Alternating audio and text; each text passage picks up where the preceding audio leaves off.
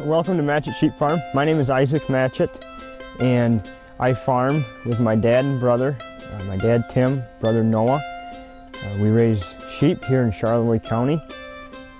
I am a fourth generation farmer. We have about 900 ewes, and we farm about 1,000 acres to raise feed for the sheep. We're shearing today. We typically shear in the spring of the year before the ewes have their lambs.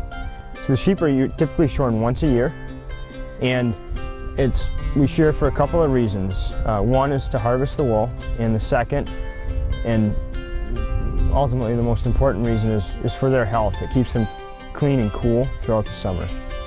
So we shear approximately 20 an hour. It makes for about 150 or 160 a day. The shearing process will take about 3 days to complete. I learned to shear when I was 14.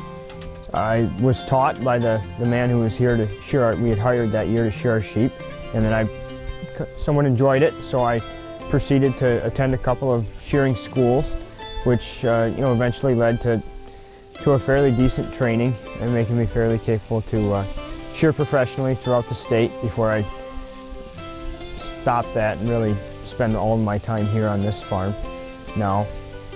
The shearing is, as we roll the animal around, as we move them, it's a very methodical and very trained process. Many don't understand that. They view that as damaging or hurting, possibly causing harm to the animal. It's really very important that the animal is shorn. The wool will tend to collect dirt, and make the animal very, very hot. So it's important that the shearing is done. And the fact that, it's no different than getting your hair cut. It doesn't hurt the animal.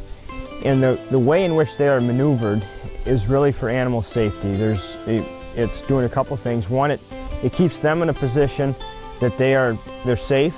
It keeps them from moving around a lot, which helps to prevent cuts. And it also keeps their skin tight, which also helps prevent cuts. So it's really it's very much a trained process, and it's really very important that the sheep are handled correctly by somebody that's trained to do the job.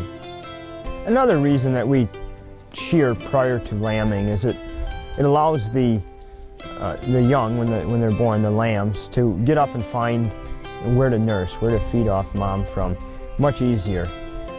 In addition to that, wool quality is also better if shorn before lambing, as when the ewe lambs, or really at any point that may cause stress, it will create a break or a weak point in the wool.